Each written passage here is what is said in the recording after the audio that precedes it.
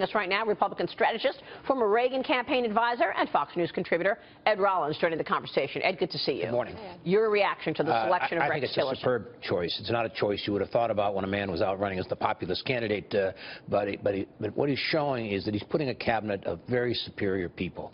What I sort of laughed at is 2 months ago, people didn't think he was going to get elected. Then they said if he got elected, there'd be no way he'd get top-notch people to come into his administration. This is as fine a group as I've ever seen coming into Trump Tower. Maybe it's the attraction of Trump Tower, but certainly in the very short period of time that he's been president, he's created all kinds of activity. This is a man who obviously, the only question you're going to have is he Putin's pal, and everybody else sees Putin as an adversary. And my sense is he knows the man very well. He'll basically have to prove himself in his Senate hearings.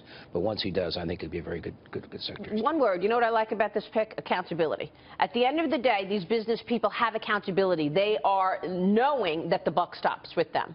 Well, I think the other part is the president gets to pick who he wants to advise him. And these are the people he wants to advise him. It shows he's not intimidated. There's two kinds of leaders in the world. There are leaders who put a lot of weak people around them, so they always look as like the star. Or there's people who put the strongest team around them, so they always look like they know what's going on. And I think that's what Trump is. Trump is putting a very strong team together. They're controversial. There's a number of people going to have real knockdown, drag-out fights. He can't lose one of these fights. He's got to push the Democrats back. He's got to convince the Republicans these are the right people to move forward, and I think he will do that. He was looking at so many people and so many candidates for this position.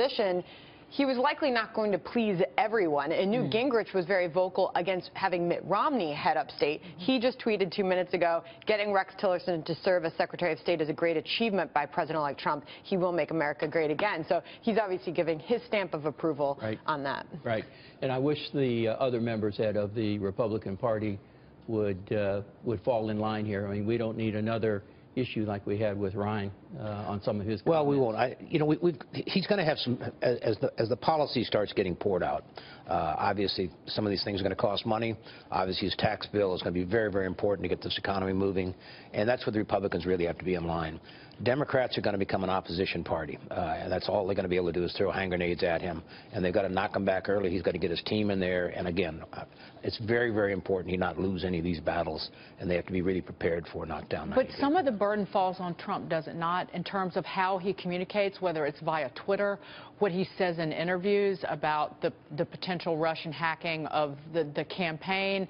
He's got to ease the confirmation of Rex Tillerson and all of his nominees. He has to explain why he's picked these people, and he has to go to the American public in big arenas, not just the rallies. He's got to go on network television. He's got to convince people that these are why I picked these people. I teach a course in the American presidency. I take from George Washington forward and how the presidency's evolved at Hofstra, and I've done it for a number of years.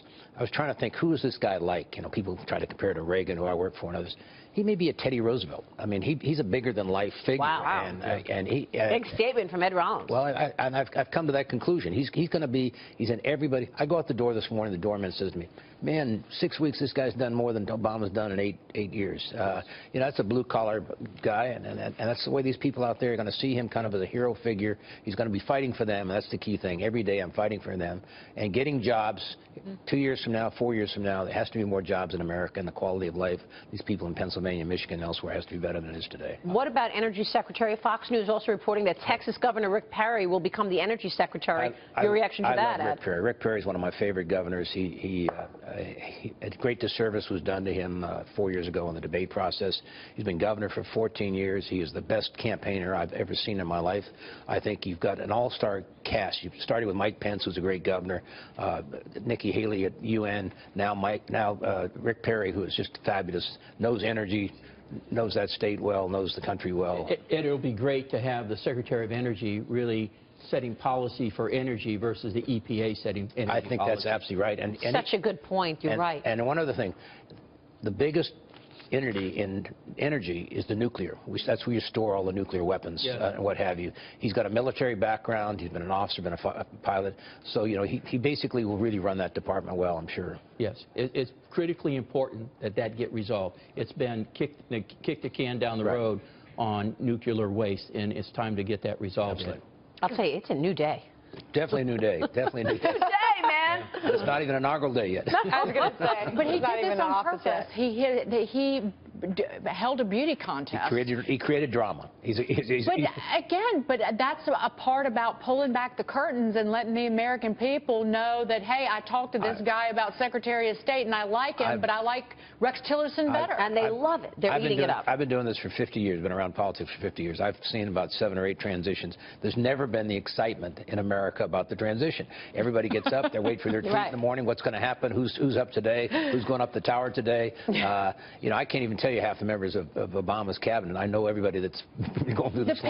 Well, his favorability is up to 50%, by the way. The people give a damn. Yes, they do. You know what? We had stopped caring because basically the bureaucrats and the know-it-alls had taken over Washington, and now people have But the process is so much different, too. The live TV cameras in the lobby of Trump Tower that have a look on everybody. White House North. Boom, right through. Wait, we got to talk about these recounts. Guys, put that back because Wisconsin did the recount, Wisconsin and Pennsylvania, further affirming President-elect Donald Trump's victory. Trump just tweeted out, Wisconsin and Pennsylvania have just certified my wins in those states. I picked up additional votes. Amazing. Trump won by more than 22,000 votes in Wisconsin, more than 44,000 votes in Pennsylvania. Ed, here you have Jill Stein talking about, you know, potential fraud. They do a recount, and it's actually bigger than what we thought. You seldom ever see recounts changing a whole lot. We went through the drill in Florida several years ago, and it was very few, you know, thousands of hours devoted to the attention and millions of dollars, and it really, the results weren't much different. There are 50 state secretaries of state that work very hard to make sure this is an honorable system. There's thousands of county clerks. There really isn't cheating in our system. There's other elements of the system that need to be fixed, but there's not cheating at the polls. What about John Podesta trying to hijack the Electoral College and have the electors briefed on some Russian hacking that the American people haven't even heard anything about from the CIA? They can go brief all the Democrats who are her electors, because the bottom line is they lost. Did you want to have a final comment? No, I mean, the real quick one, with this administration, what I've seen in business is everybody wants authority. Right. Lesser amount wants responsibility, and hardly any of the politicians want accountability. Right. You have an administration that's used to accountability, Ed. No, I like it. I think that's very good. The one thing I think is important for someone like Tillerson and others, you've got to get a good deputy that understands the department, and someone like John Bolton, you know, that know the bureaucrats, because what always happens, you send them out to move and change, and, you know, 8, 9 weeks later they come back and they say, you won't believe what great people I have over there in the Department of Energy or the Department of State or what have you. They've sort of captured them, and you got to make sure you have people who know where the bodies are. A guy like Bolton put some of the bodies in place. So that's expected, right? No, but that's what's expected, right? That John Bolton will be the I would hope so. I mean, John's fabulous. Secretary of State. Right. Yeah, that's what I'm talking about. Ed, thank you so much. Thank you very much. Ed Rollins joining us.